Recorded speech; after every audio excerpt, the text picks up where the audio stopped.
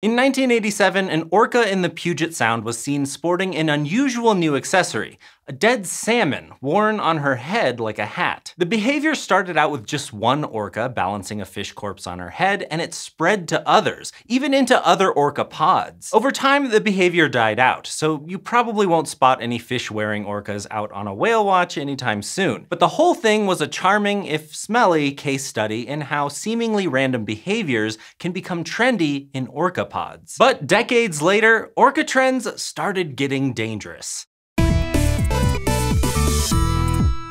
It's the early 2020s, and along with everything else going on in the world, orcas in the Strait of Gibraltar have been sinking boats. They're targeting specific kinds of boats, like sailboats, and they seem to know how to do the most damage by attacking the rudder. Now, an orca occasionally whacking into a boat is nothing new, but the number of these interactions seems to be increasing. In 2020, there were only 52 recorded incidents of orcas purportedly attacking boats in and near the Strait of Gibraltar. But by 2023, there were as many as 207 recorded interactions, which sank at least 3 yachts. In 2023, an orca rammed a yacht in the North Sea, near Scotland, which is far enough from Spain and Portugal for people to worry that the behavior is spreading. But research shows that orcas might not be attacking at all. A recent study found that when wild orcas were presented with fake rudders, their behavior was a lot more playful than aggressive. It looked more like they were just pushing the rudders with their noses until they broke, rather than launching an all-out attack. That might be cold comfort to anyone sitting on the deck of a boat that's getting rammed by orcas, but it does provide some insight into why the orcas might be fiddling with these rudders at all. Because they see their friends doing it, and it's fun. To the orcas, pushing rudders until they break is possibly just a cool new game. Unfortunately for us, though, orcas weigh between 3 and 7 metric tons, so the game is a little less funny to us. Now, there are some theories about how this game got started. The first is that this behavior started as a trauma response. It's been suggested that an individual called White Gladys might have been the first orca to start breaking rudders,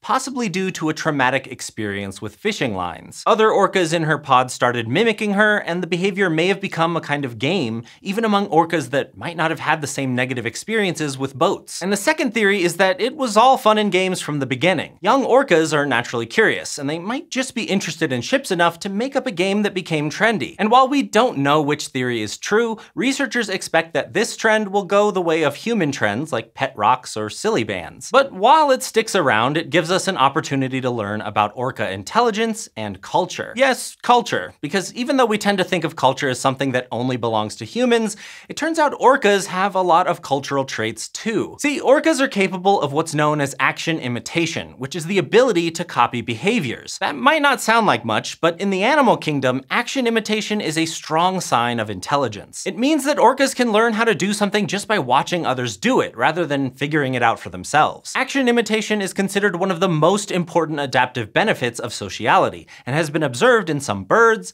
apes, dogs, and marine mammals like dolphins and orcas. Not only can orcas imitate actions, they have large brains, advanced social systems, and high trainability, which lets them participate in some pretty complex coordinated behaviors like hunting in a group. But action imitation isn't just a sign of intelligence. It's even been thought that the ability to imitate actions is one of the most important drivers of culture. See, cultures can be defined in 3 different ways. The first is that information or behavior is acquired through social learning, something that action imitation definitely helps with. Lots of animals can do this, so it isn't necessarily earth-shattering that orcas can do it too. The second definition of culture has to do with traditions. Basically, you need to have one or more socially learned behaviors that are shared by members of a group, but not shared by other groups in the same species. And we've seen this in orcas for decades. In British Columbia, one resident orca pod likes rubbing themselves on pebbly beaches to scratch their skin, a behavior that isn't shared by any other resident orca pods there. And in the Salish Sea, orcas tend to, for lack of a better word, frolic. They slap their fins and jump up into the air way more than any other pods do. And orca pods eat different types of food. This has nothing to do with what's available, because different pods living in the same area will have different preferred foods. Some orca pods have complex greeting ceremonies, and depending on where the orcas are from, their vocalizations orcans have distinct accents, just like humans. Even mating can be defined by pod culture. Orcas tend to prefer other orcas with different sounding calls to themselves, most likely to avoid inbreeding. Which brings us to the third definition of culture, which has to do with passing down behaviors to the next generation,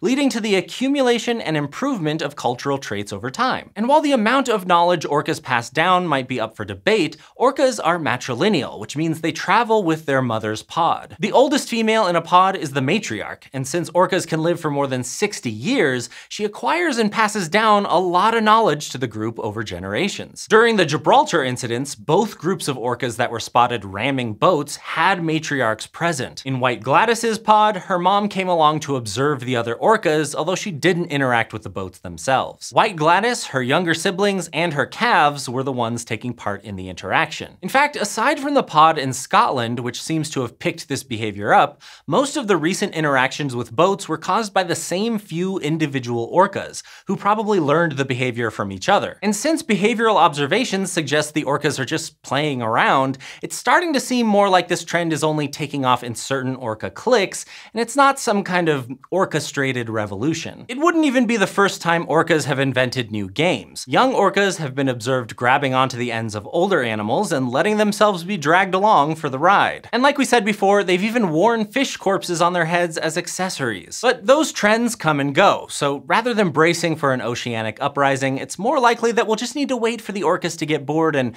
move on to the next big thing. Maybe mood rings. And hey, if all this talk of fashion trends is making you rethink your own closet, we've got just the thing to help you zhuzh up your wardrobe. Our brand new bucket hats feature an adorable orca wearing a slightly less adorable dead salmon as its own hat, which is pretty meta. So if you want to join the club, and all the cool kids are doing it, you can head on over to dftba.com/scishow to pre-order one while they're still trendy.